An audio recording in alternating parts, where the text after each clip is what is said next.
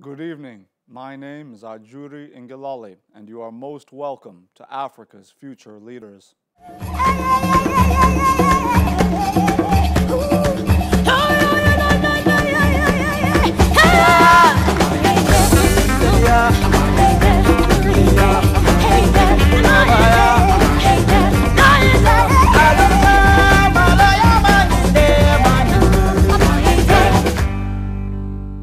The Mandela Washington Fellowship Regional Conference offers insight into what is possible when young people of impact and altruistic intention work together. But we understand that ultimately true change begins with the determination and effectiveness of one person's individual action before collective action can be mobilized toward the same direction.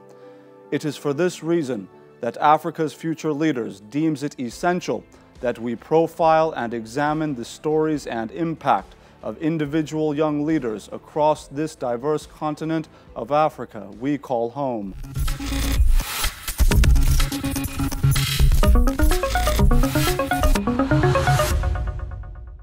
On this edition of the program, we introduce you to one of Nigeria's most renowned disability advocates and a young leader of international repute, Lois Auta.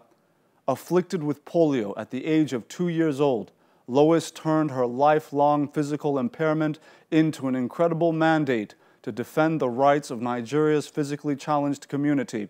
We are honored to share her story with you.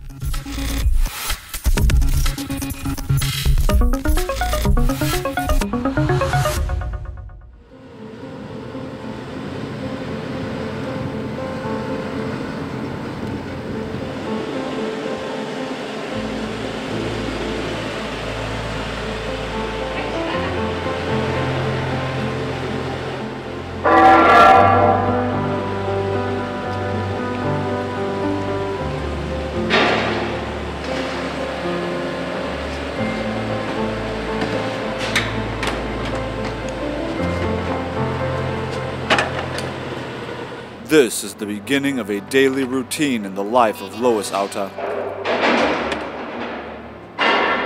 Routine for her, but extraordinary to many. On a brisk morning, she drives into her place of work at the Nigerian National Petroleum Corporation, NNPC, entering into the office through peculiar paths rarely taken.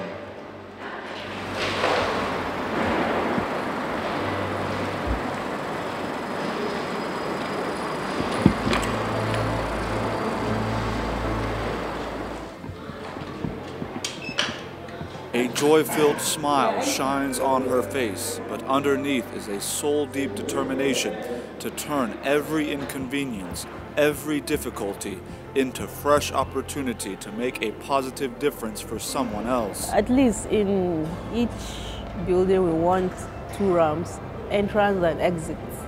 And from that we also want to go to CAN, Christian Association of Nigeria.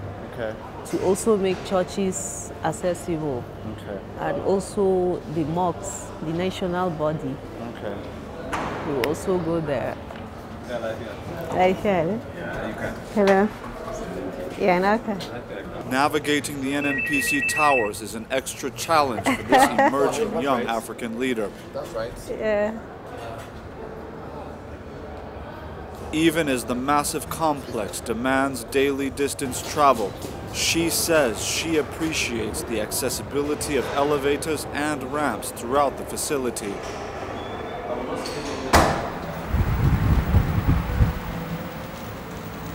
Upon reaching an office space she shares with her able-bodied colleagues, she sheds light on her daily duties.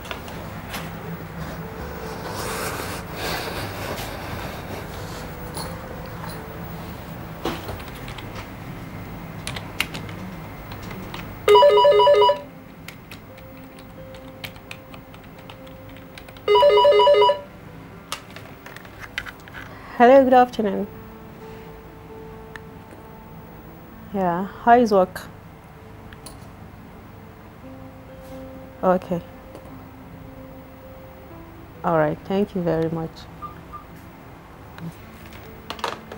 Yeah, I type memos and I also dispatch memos. to various departments.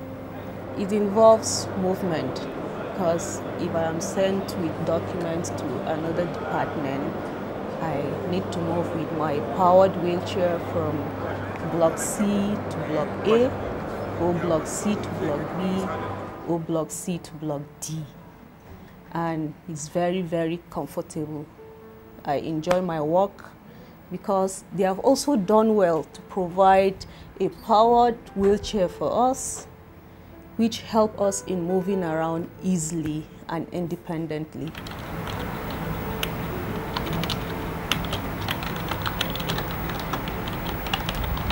The journey to this point has been long, winding, and strenuous, with her focus fixed on a future now filled with hopes and aspirations. She still cannot forget the pains of yesterday, even as she counts her blessings. I was affected by polio when I was 2 years old. I grew up and found myself differently from other kids. So at that time, inferiority complex set in. I didn't want to mingle with other kids. I didn't want to play with them until my mom worked on me. She said, this happened for good, so I should accept it and I should always thank God for my life. So it was at that point that I began to feel free. I began to mingle with my classmates and children in my neighborhood. I was supported by my family. They sent me to school. I finished my primary and secondary school in Kaguru in Kaduna State. So from there, I headed to Abuja.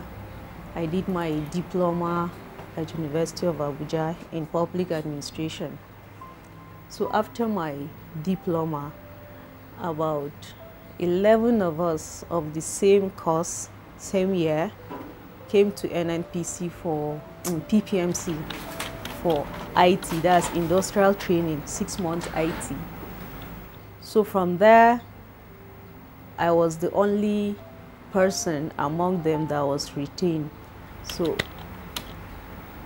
I asked one of the HR officers, because I was so surprised and shocked when I heard the news that my name was among the staff that was recruited.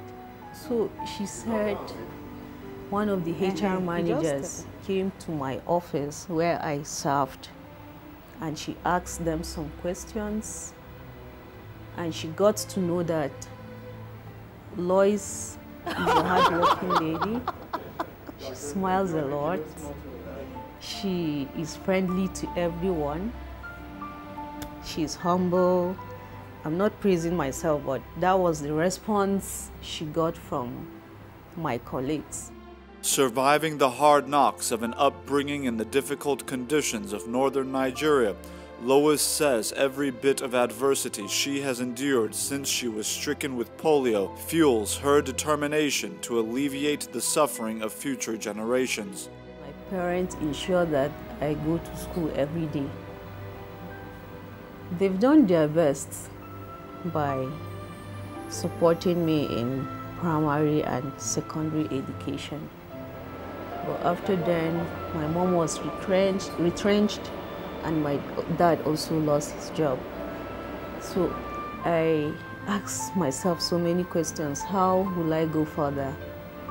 Then I started selling recharge cards and making phone calls to be able to support myself in school.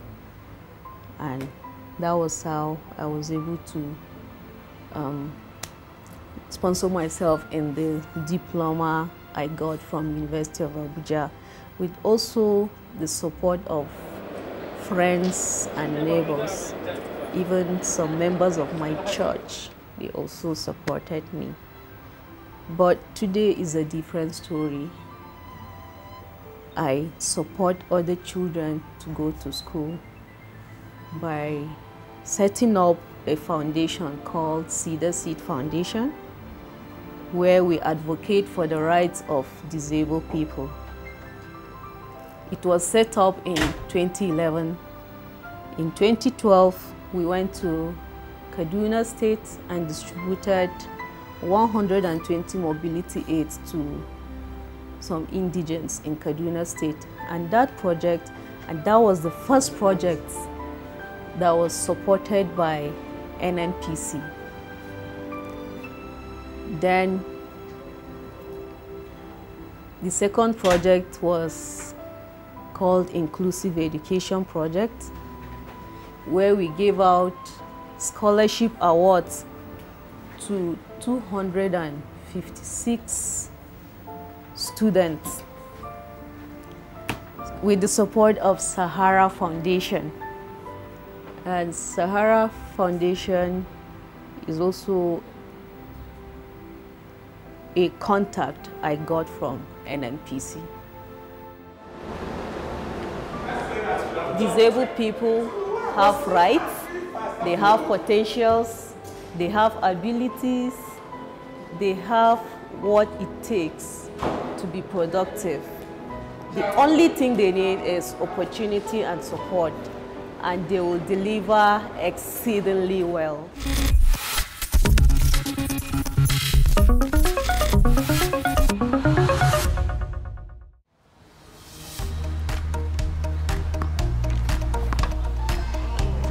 Fantastic!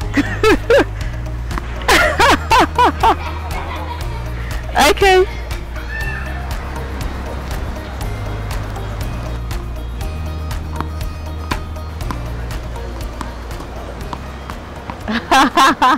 For many, sport offers an escape from the rigors of life. But from the perspective of Nigeria's physically challenged, sport offers a painful reminder of a marginalized existence, often lived on the sidelines. Lois, you've been playing sports for years now as a disabled person in Nigeria. Can you talk a little bit about what the level of acceptability has been? We are making progress. It's a gradual process, but we really need to put more effort and encourage disabled sports in Nigeria. As you could see, when I was coming, I had to be carried because the entrance is not accessible to me. There is no ramp, only staircase. So two hefty men took me in my wheelchair and they brought me into the court. Some of them are just at home doing nothing. We can encourage them to join sports and make themselves busy with sports. The Paralympians did very, very well at the just concluded Paralympics in 2016. All the gold medals Nigeria got, they came back home with it. But even a well-reception dinner was not planned for them. There was no prizes, nothing to motivate them, nothing to encourage them to go further in sport. This kind of thing discourages disabled sport. It's heavy. It's okay.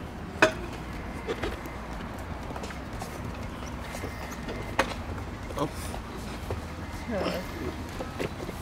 Wow. Woo. Very well done, well done.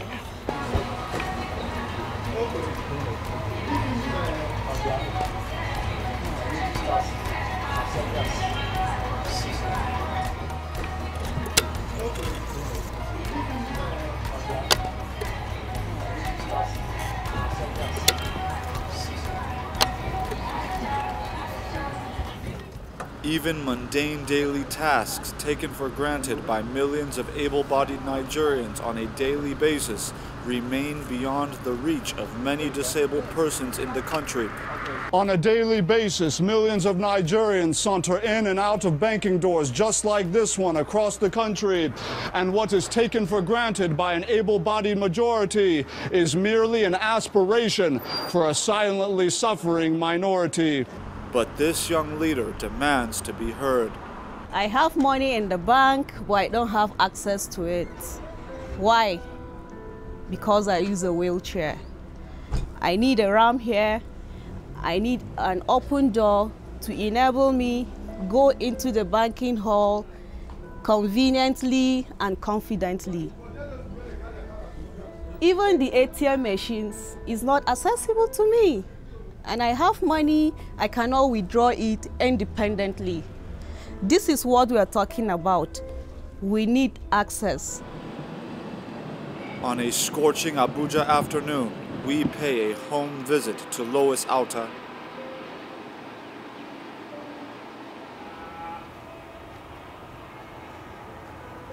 Good afternoon. My friend, how are you? So where are we going to? Let me follow you. So this is Lois's place? Thank you.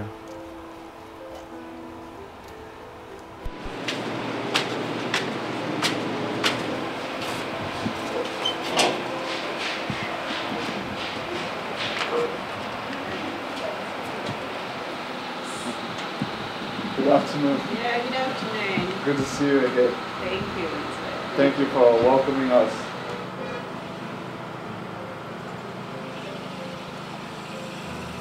Epileptic power supply in Nigeria forces this young woman to run the diesel generator as she prepares lunch.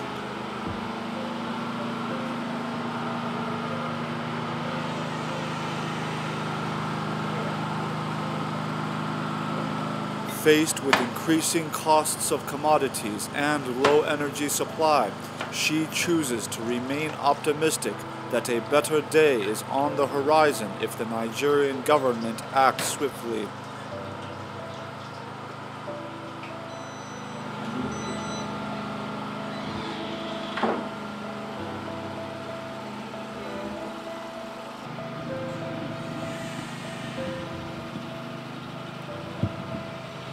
Nigerian Disability Bill has addressed many disability issues. In that bill, we request that MDAs should reserve some percentage of their employment opportunities to graduates with disabilities. Then for the unskilled ones, we can place them on monthly allowance that will help them to also be independent. Then when we talk about access, yes, is a very, very important issue for wheelchair users and people that use crutches to have access to buildings.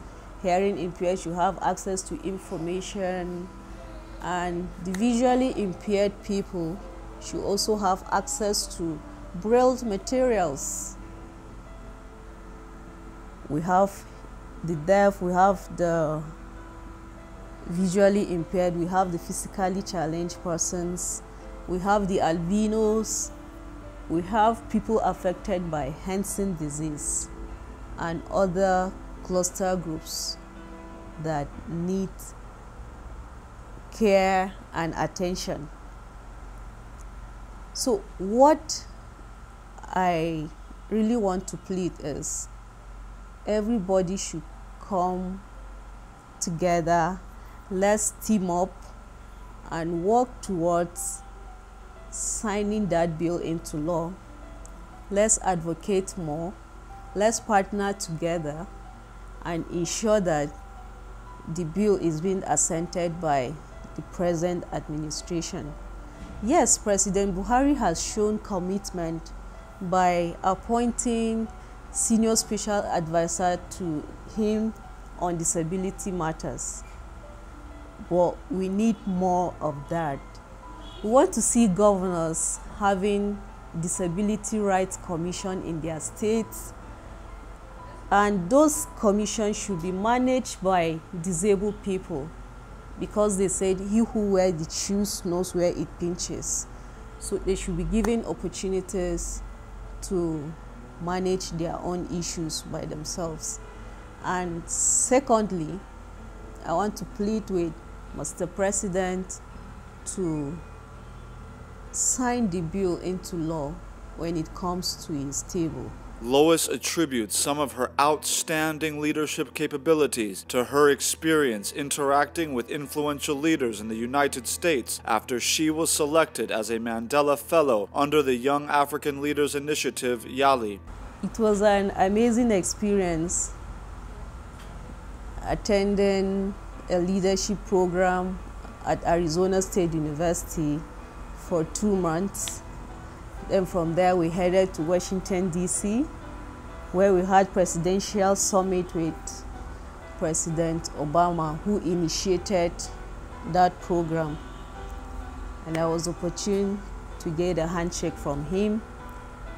It was amazing. I met with some members of the Senate and their offices when we were taken by our representative from the university. I was able to go to the cave. I visited mountains, caves, and all those places were accessible. I went with my motorized wheelchair, and I really enjoyed access. This is what we are talking about that we need in Nigeria. In the US, I was independent. I walked through the walkways. I joined buses without being assisted. I bought trains without being assisted at all. So if government officials can implement these issues in Nigeria, it will go a long way in making things happen for disabled people. YALI program has been very, very helpful to me. I got many connections through YALI program that we are still partnering till tomorrow. US Embassy has been amazing. They've been helpful. They've been there for disabled people at any time. They are part of the partners that we are working on achieving this Nigerian disability bill. Where Lois Auta sees inequality, she pursues equality. Where she encounters a gap, she builds a bridge. These qualities, among many others, comprise one of Africa's future leaders. Yeah, you're very welcome. It's been our privilege. Thank you very much. Thank you very much.